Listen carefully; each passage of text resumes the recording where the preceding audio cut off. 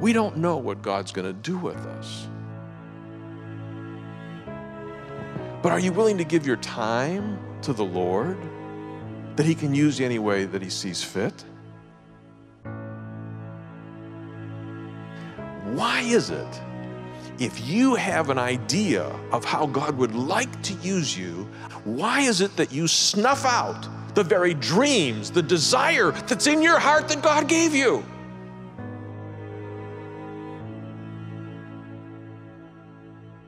I can't believe how many Christians say, I want to do that, and never do it. And I've wondered why. When God gives you a real solid idea of what to do, the first thing, who am I to do this? If you go back to Moses in Exodus 3:10, he's at the burning bush. God said in verse 10, so now go, Moses, I'm sending you to Pharaoh to bring my people, the Israelites, out of Egypt. God Almighty says, I've given you this idea, this plan, this is what I want you to do. Clear, right straight down the line. And what does Moses say?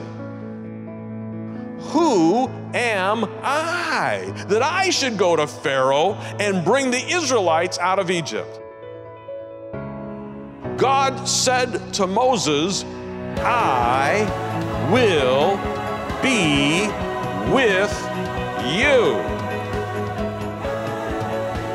Remember, I will be with you, because God's got some ideas about this place.